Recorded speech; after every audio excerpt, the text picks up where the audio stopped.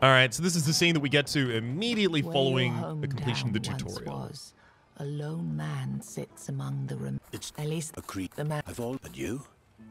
I've seen an enormous creature out there. A golem of stone. The evil energy it emits is beyond anything I've ever felt. I'd say getting rid of that beast would be a good start. All right, we have a new quest to get rid of that beast. We will want to track the dialogue because it will actually give us some important information about the kinds of things we're going to be going into. However, being one of the quests that starts out every run of the game, I skipped through a little of this. But then instantly felt bad about it, so he turns his blank head towards you. It's not my farmhold, is it? I'm from the north, land of fog, don't know what happened. Creature looked like a galt, told me I'd wake up at a strange place, which is obviously what already happened to us, and that I'd find someone in need of my help there. We were told to find someone who will help us. They made preparations in one of the tents there, and they can't offer us much at the moment because the place is slightly different. That difference likely being the difference between different versions of this town that exist in the different multiverses on different stages of leveling up. All right, Lost Soul, who are you? I don't remember, and I don't know what I'm doing here, or how I got here. All I know is I'm supposed to be helping you with your quest. All I know for now is that you need to find the rest of the people who are supposed to join us and help them out in their troubles. I don't know. Maybe it will come back? Maybe there's something that could trigger my memories. New quest, All the Lost Souls. Makes a bunch of sense that we would be able to try and find something like that. Here I have the option to rest to heal myself or healing mixture. This is effectively going to be like a home base to which I will return between individual kind of jaunts out into the public. So if I were to give like a vague structure to this game, it would be that you start in an unupgraded town, you go out for like a mini run, but it's more like an Act 1, and then you come back to the town, you rest, recuperate, you go back out, Act 2, rest, recuperate, go back out, Act 3, and then end game past that point. However, across runs, the upgrades to this town will persist.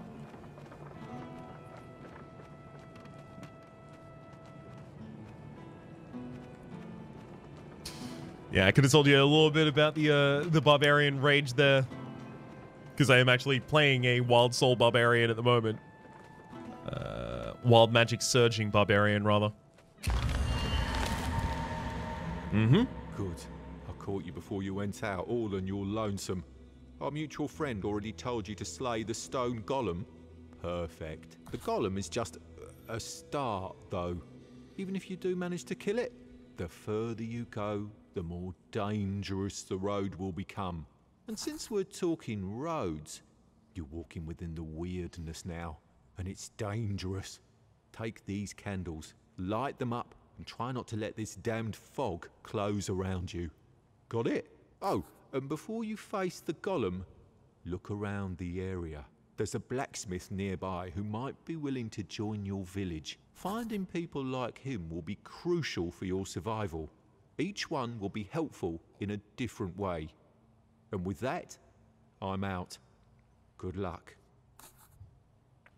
I tended to think of this mechanic as kind of like a Digimon World mechanic, but I guess it is also like a Rogue Legacy mechanic of finding the kinds of people who will be able to assist you in upgrading certain materials and taking them back to base so they can do so in betwixt runs. So as you can see with the kind of like painterly oil situation that's going on the screen, I am walking in the weirdness. I could turn the lights on, however, But a lot of the event dialogue will get super old once the main progression is done. Yeah, if I were to repeat, I would be skipping through a lot of these, definitely.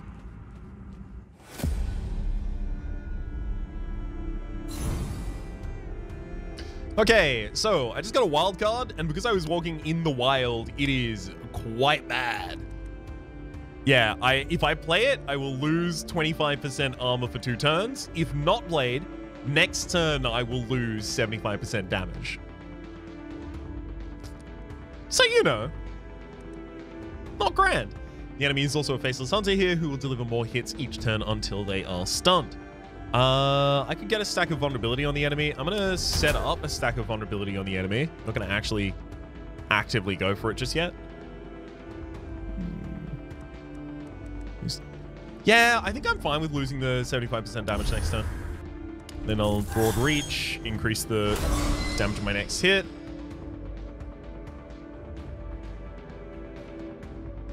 Okay.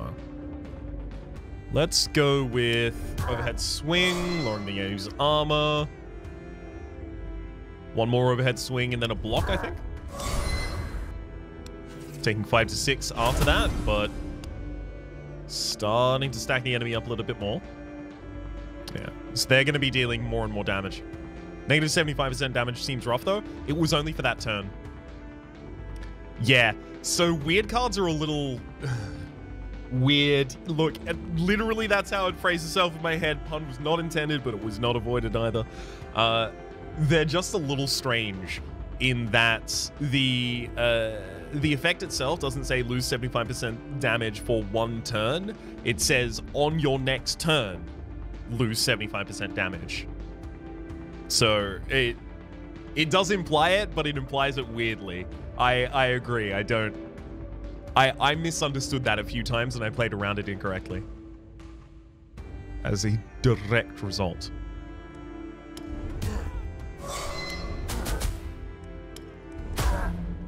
Yeah. Nice. So I think why I'm getting Wyrdstone as currency from this is because I'm fighting in the Weird right now. I think that actually might be what's happening. Because I couldn't find Wyrdstone for a while last time I tried to run. Okay. Pick a new card. 3 options are Preparation, increase damage by 10% until the end of combat. All in, this turn, increase the amount of damage you deal by 50%.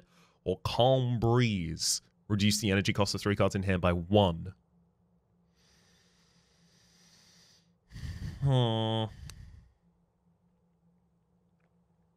Reduce the cost of 3 cards in hand by 1. So, like, obviously that is energy efficient, card inefficient. What, like, I draw a hand of 5 cards, I play a Calm Breeze, 75% of the cards remaining are reduced. The thing is, it also locks in which of the cards I play. Largely, at least. Is there ever a reason not to take Calm Breeze with mostly 1-cost cards?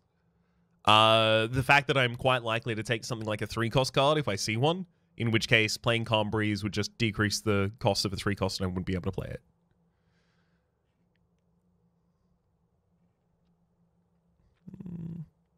If you can get some draw with it. Would Calm Breeze last the whole battle, though? That's an excellent question. No. Reduce the energy cost of 3 cards in hand by 1. I've seen a lot of energy cost reduction cards, and one of them actually defines how long the energy cost is reduced for. It says reduce the cost of the card by 1 for this turn. And because that one says by 1 for this turn, and the rest of these don't say for this turn, I would assume that they would still persist, but they don't. They don't. I would like a little more clarification on that one. Or rather, I would just like it to be specified on the card. Preparation. Increase damage by 10% until the end of combat. So I'm ramping up my vulnerability against the enemies, and I'm ramping up my own individual damage. Let's do it. We get to select a new passive skill. Whenever you hit an enemy, reduce their armor by 2 until the end of combat. We also have well-maintained body, heal 25% of our missing HP at the end of a victorious combat. Or whenever you kill an enemy, draw a card and reduce its cost by 1. I'm taking Armor Crusher here. How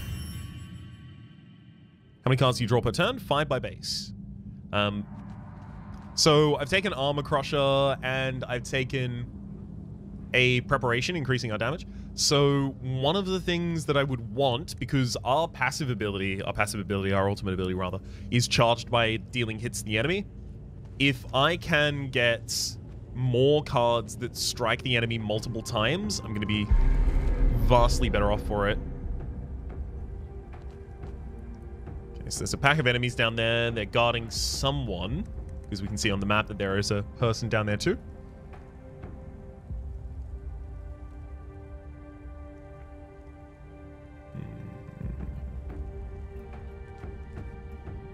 It's a mystery why these stones light up and banish the weirdness when people walk by.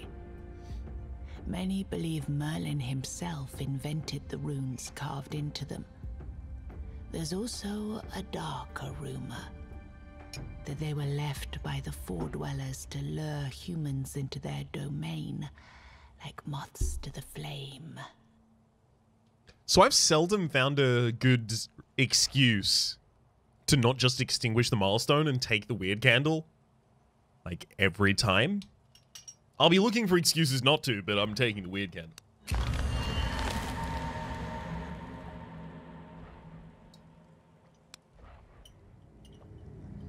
At least in this instance. Whew. Alright. I think I actually will pop a Wyrdcandle here as well and move forward. So we have an enemy in the middle here who intends to attack everyone on the battlefield and buff, and then 2 other enemies, the infected humans, who will take a couple turns and then they will explode, leaving some grubs on the ground that I am not going to want to have to deal with. How dare you, Abomination? How absolutely dare you? I don't have the ability to block this turn, so the only thing I can do to prevent that damage is stun the enemy. Which I really didn't want to have to do. Because I want them to attack their allies. This would attack their allies as well. Everyone on the battlefield. Okay, preparation, block. Let's go with a overhead swing over there. Ooh, small strikes followed it up perfectly. Can I kill you now? I can indeed.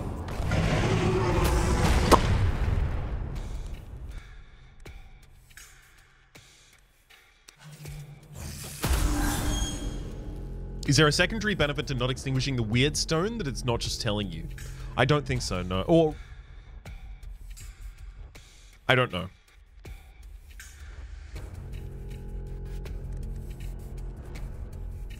Okay, the infected human is going to do its broad AoE here again. That's unfortunate.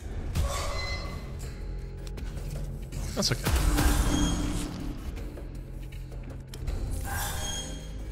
Uh-oh. Is it okay? Maybe it's not okay, though. I don't know if I ever took the time to consider whether or not it was possibly not okay. Okay, fine. You die. I'll take my 5 to 7 here.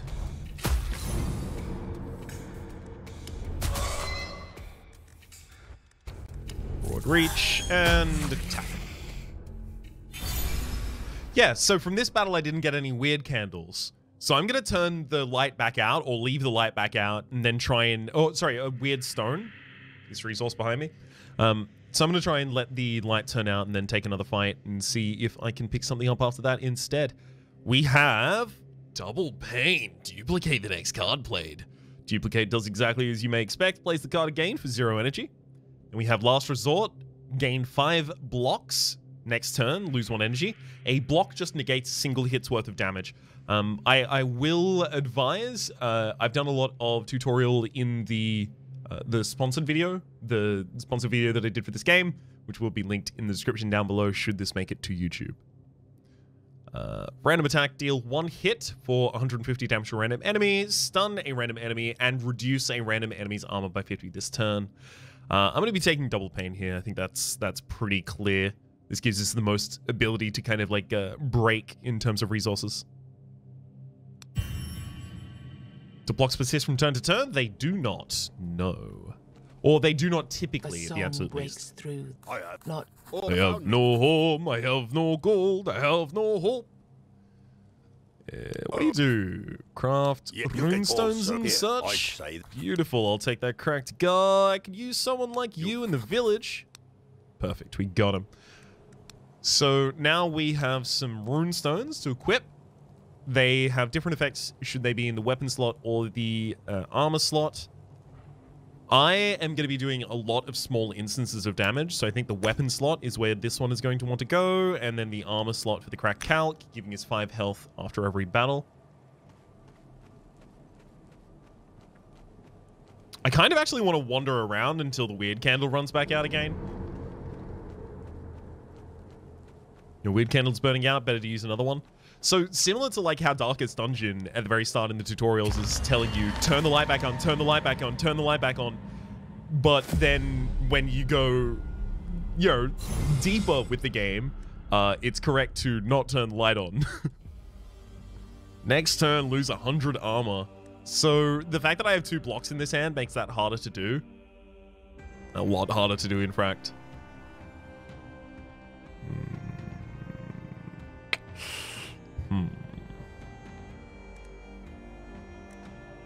Alright. Definitely popping preparation. That much is clear to me. So left-hand side here is the Deformed Peasant. Becomes stronger every hit it suffers. Right-hand side, Pitiful Soul claimed by the Soul Harvester.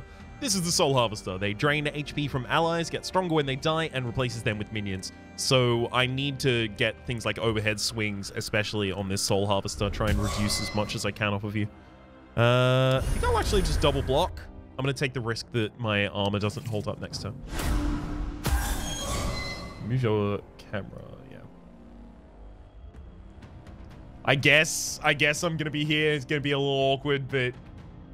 So I don't really have like a whole ground on which I'm sitting right now. But I guess that's okay.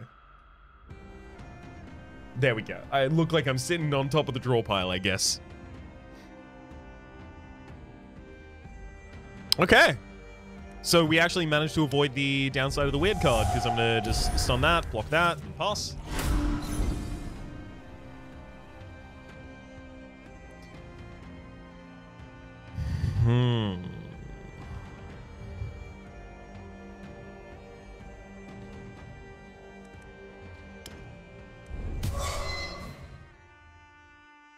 Need to keep working your armor off as best as we can.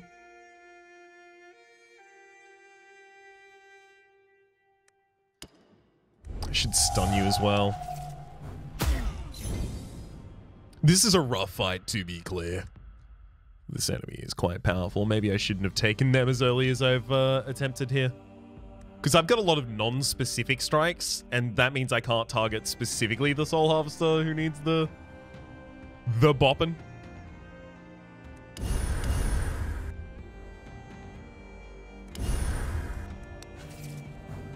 And spending my whole turn defending is not sustainable.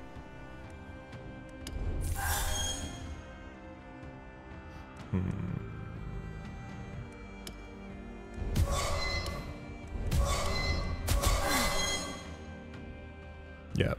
This is the turn I take damage.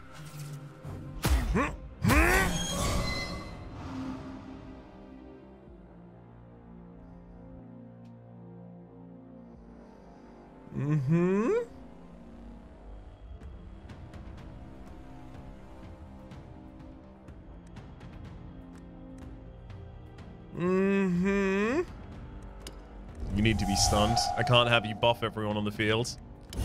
I have to block as well. Yes, this is the class that makes all enemies more vulnerable. It's the one that I have to play for the first run. And there are others. There are 8 others in total. All right, I'm going to double pain on the small strikes. See, this is one thing I don't love. Enemies that cannot be damaged can be hit with random targeting.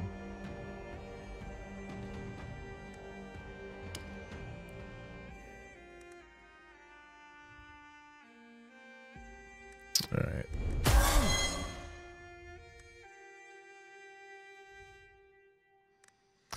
Yep, I'm going to be taking a lot of damage. I'm okay with it. I'm at peace. Okay.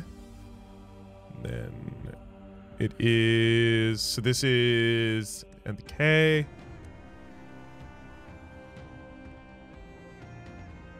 It's not going to work, is it? So would I go for a stun instead? No, I'm just gonna heal, broad reach. I really wish I could have gotten the enemy vulnerable before doing that, but I do not think I had the time.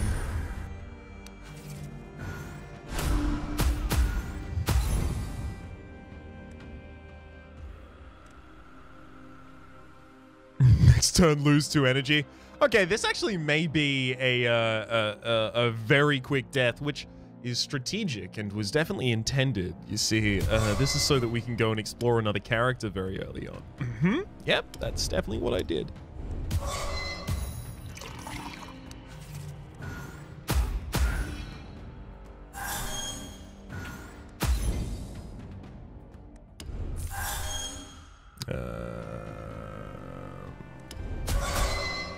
Yeah, just swinging wide constantly there. Alright, so now that I know that this enemy is way more business, we'll have that as a quiver in our arrow for the future. Or the opposite of that, rather. See, Rhapsody, maybe the risk-reward isn't worth it sometimes. It's so... I don't agree with that, though, because that's not what happened there. A different voice appears out of nowhere. It wasn't the weird card that killed me in that fight. It was the enemy. Be gone. It is calm. Inhumanly calm. Can I invite you to the table? You see a hooded figure waiting for you by the table. A chessboard sits upon it, the game in progress. As you take the free chair, you realize the creature has no face. A white skull leers from the shadows of the hood, a human skeleton draped with robes. I admit, I'm not used to showing up in person whenever people die. That's too much hassle, with adjusting my presence to your current imaginations and whatnot. But let's say that your case is special. I'm dead? Your death? Yes. And yes to that other question, Man, too. of course. You're technically dead, but there are certain things that prevent you from, let's say, being properly gone. Recent events had consequences going beyond the intentions that sparked them. And now we're stuck in this unfortunate predicament because time, as you know it, is irreversibly corrupted. Time got corrupted? Sal says, that's not entirely true. You had weird cards that, if you had weird cards that gave you benefits, permanently reduce armor, draw cards to reduce your cost, stun enemies, you would have won that fight. You could have won that fight. I agree that I could have, but I don't think that it's a given, is the thing. Big Tentacle is off said earlier, and I think this is actually correct as well, because those enemies are broadly, specifically the ones protecting treasure chests, are broadly more powerful than the other enemies that are on the field, save the bosses. So that is kind of closer to like the elite equivalent for the game. So what I would have done, would have ideally done rather, is just gone for a bunch of lower tier enemies first instead. Yeah, it's the weird cards are good, but I am going to be, over the course of the stream, denying myself a lot of them and playing around the effects of having denied myself a lot of them. Time got corrupted? The past and the future are happening at the same time. All that you see is an echo of things that already happened or eventually will. Presented without inherent sense, without purpose, without any logic. You see 4 figures on the board changing shapes into forms of beasts, and a moment later, they dissolve into dust. You must slay the Guardians and keep slaying them until you reach the source, conjuring them out of the weirdness. Their deaths will make you stronger. This will lead you to your destination.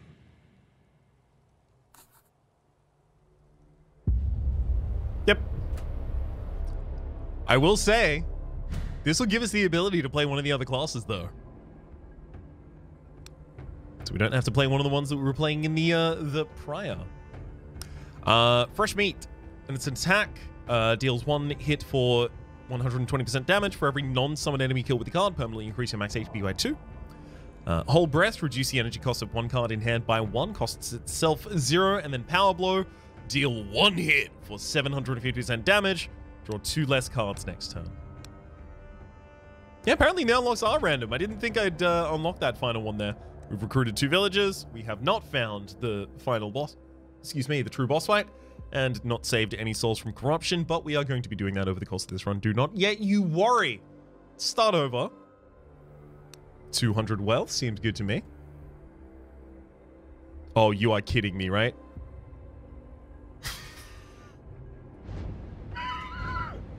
All right.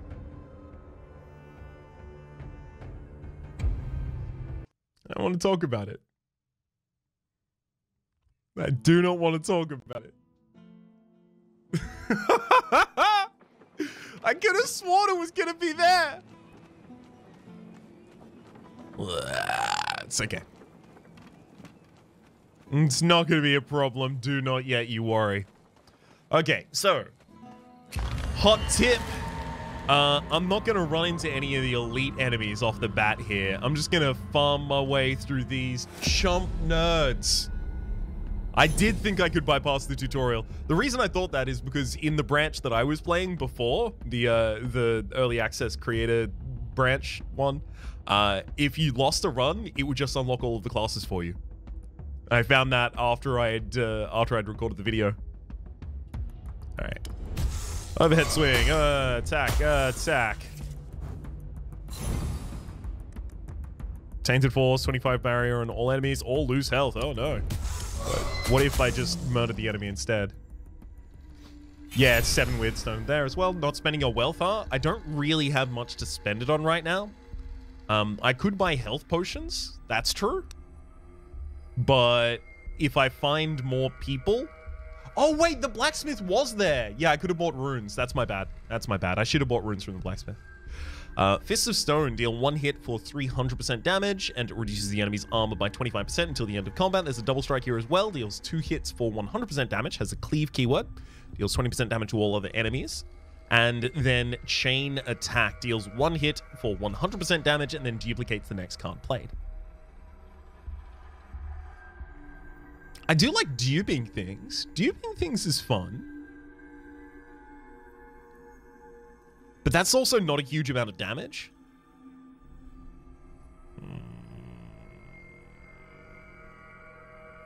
Fist of Stone is good, yeah. 300% damage, like, that's already 3 times an individual attack. Obviously, it has the ability to reduce the enemy's armor.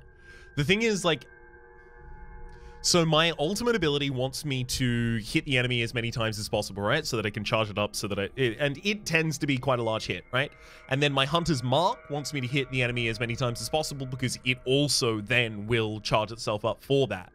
Chain Attack does feel really clunky. I'm starting to think maybe I want to go for Double Strike, right? It's 200% damage. It's got the Cleave, which gives us some AoE. We have no AoE access yet. But the big reason that I kind of want to go for the Double Strike is literally just for another hit on the enemy. I want to be able to charge those effects up. No candles sound super rough. I don't intend to never use candles, but I just want to use them before opportune fights rather than before chump fights.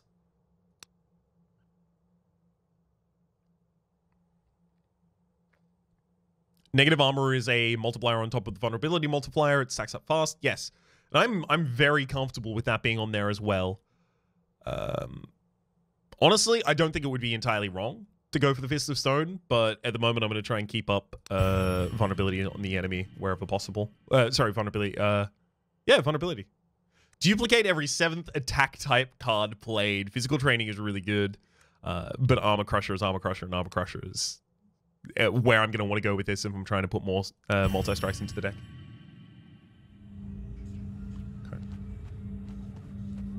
Okay. Is this enemy chumpy? Yeah, that's just like a villager dude.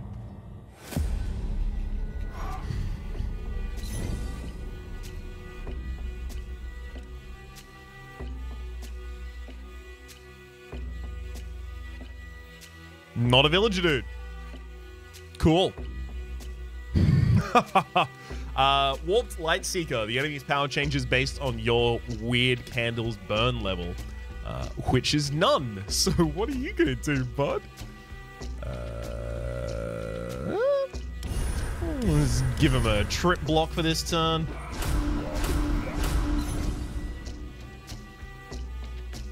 Oh, just a wee bit of hubris. Definitely.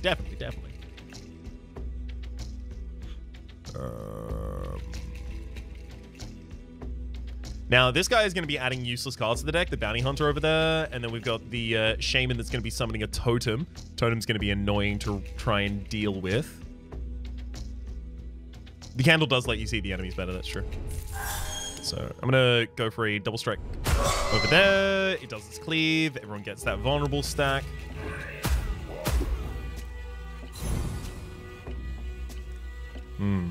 How dare you summon? It's 25% of our current HP on the next turn.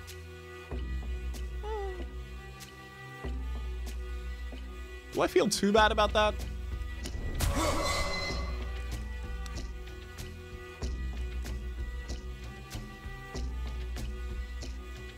I don't know how bad I feel about that.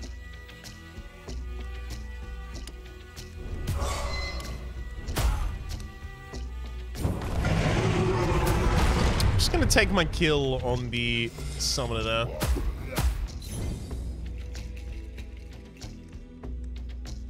I know I'm treating health as a very, very expendable resource right now. I have been spending some time playing the Barbarian class in the game instead, where it is, like, you optimally want to play below 25% max HP at all times. So part of that may be carrying over just a wee bit, maybe, I don't know.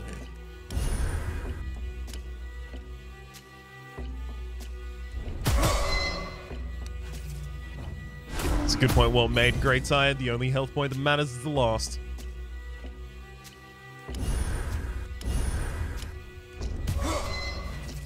Yeah. Honestly, fight could have been a lot worse. Could have been a lot worse.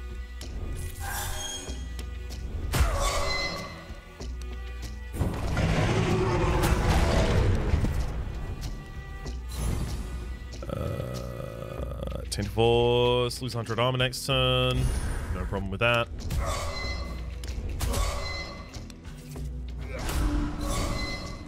Get him.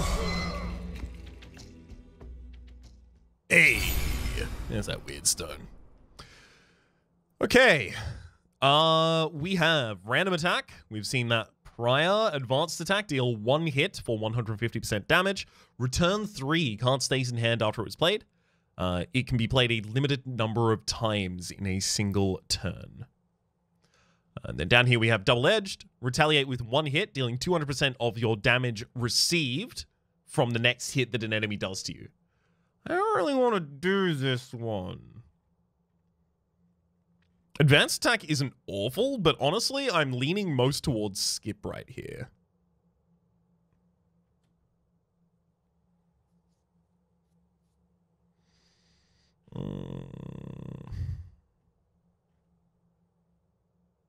I'm gonna skip. I'm just gonna take a skip on that one. We've got a Fountain of Health. Explorers of Avalon found many springs with supernatural properties, including ones that could heal. Not many of these miraculous creeks are left these days, since most were drained dry to provide water supplies for Arthur's soldiers. Mad Mike Dog says skip is preemptive removal. Agreed. This is exactly why I wanted to skip there, right? Like, if I'm going to want a density of multi-attacks in the deck, then things that aren't multi-attacks are a little hard. Now, it is worth noting, this is a rogue light. So, next run, I may have already unlocked the character who will stay in the town by the time I start the next run, who will allow me to re-roll the cards that I see on level up. So, these kinds of things, the first runs are harder than the later runs, right? Roguelite, right? Permanent progression existent. Drink the holy water. You immediately feel refreshed. However, you feel a strange chill running down your spine like an icy finger. It might not be safe to stay here any longer. Take a risk and drink some more or leave? Take a risk. You gotta take the risk. Okay. So you have one incoming attack.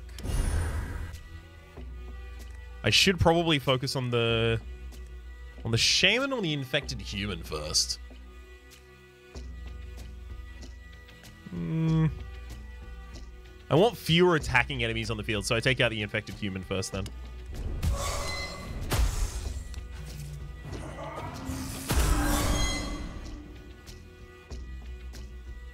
Okay, so there's 2 attacks that are attempting to come through to me. It's double block, overhead swing. This is now a very easy target. Double strike should set us up easily to kill it. And it does. Do I want to broad reach this double strike? Draw 3 less cards on the next turn? That's not too bad.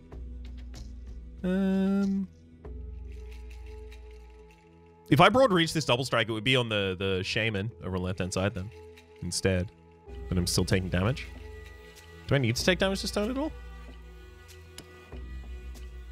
10 to 15. No, I don't need to take any damage at all. 10 to 15. That'll kill you. Double block.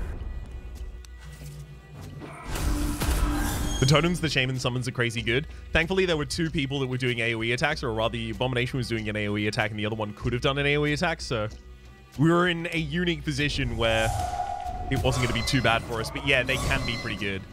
They certainly can be.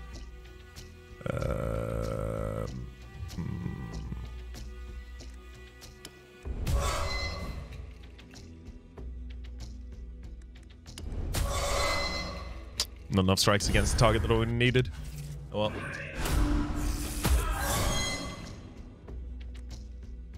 Good lord.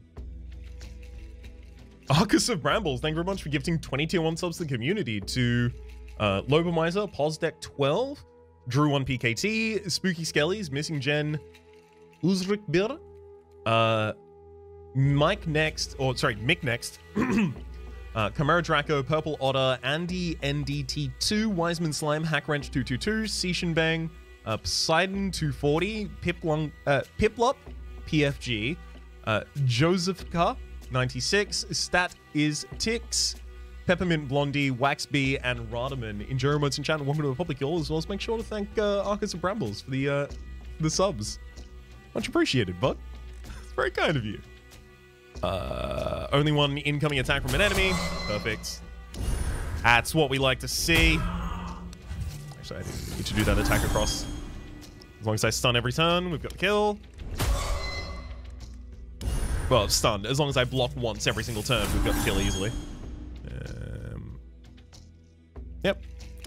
Overhead swing, attack, broad reach, weird hunt. As the waters heal you again, the spring runs dry. Got 100 health. Back to full HP. So these are the things that I'm going to need to continually develop, right? Like in the previous run, I didn't know not to go for the treasure pile because the enemies defending it were elite enemies. And in this run, I didn't necessarily remember that if I went deeper on this event, I could get a full heal. So ultimately, look at this map, right? We've obviously got all of these kinds of like points of interest across it. And the Wyrdcandle is going to be burning out as we try and traverse the map. So there is some sort of a traversal algorithm that I'm effectively just going to be running through here.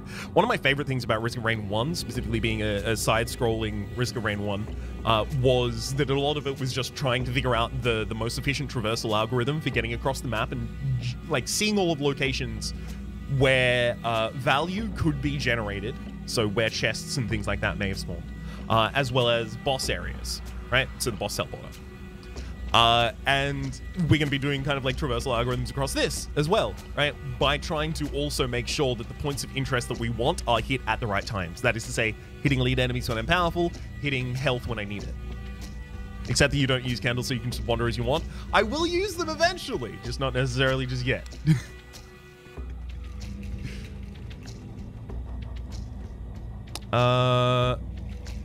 Okay, so that is... that's the dude that gets more damage unless you stun him. Okay, that's a powerful enemy to give me early. Just saying, game. This is the Forest Sentinel. It redirects damage from all allies to itself.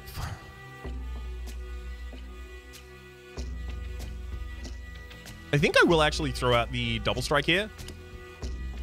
Because, yeah, you take all of the hits from that. So you just took 4 strikes because you've redirected all damage from the Faceless Hunter.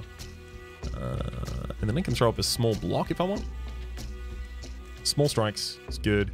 Actually, you're going to deal more and more damage every turn until you're stunned. I actually think I need to hasten this fight. Yeah, get that extra damage out there. And then I'm going to use my ability as well, getting you your second stack of vulnerable, and then you should be easy to kill from here on out. Tainted Force, 25 over 2 turns. Yeah, I'm fine losing my damage on the next turn. Not too worried about that one. So we go overhead swing, small strikes, kills that target. I'll take an individual block against 5 to 6. Yeah, individual block against 5 to 6 is fine for me. What if there's no pattern to elite normal fights? I'm pretty sure there is. Based on the target at the end of it. Okay. I do want to continue lowering your armor and making you vulnerable, but also I don't want to take that much damage to you, so... Now do I deploy 2 blocks? I think I do. We'll go back super aggressive on the next turn. Nice. That we can actually stun the enemy.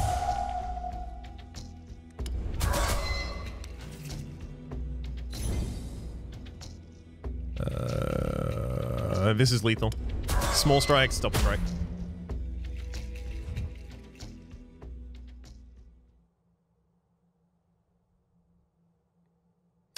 Ah, right. I do apologize. Sorry.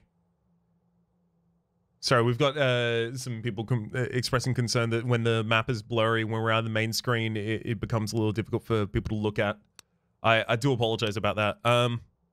Let's get the damage increase from that one right now.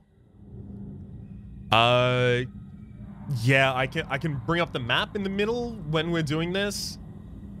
Or you can kind of do what I do and perceive it as kind of like a horror segment. He holds one weapon in his hand and has one weapon on his back. This strikes you as a bit excessive, unless he's a traveling weaponsmith. The blood covering his leather jerkin is not his own. It seems he can take care of himself. Before you get any stupid ideas, I used to be a master-at-arms at Halfway. Trained many young warriors there. If you've gold to spare, I could teach you a thing or two. Okay. I can learn a new skill, get 1 out of 3 advanced cards, or I can forget a skill and remove a card from the deck. There is no way to make it less blurry. Sorry, Chimera Draco. I've been through all of the settings looking for accessibility options. Let's cut an attack. Because I've already added an attack type card and I'm likely to add another. So down here, what are you? Ooh, the person behind you is Futhark, I think is their name. Futhark? Futhark?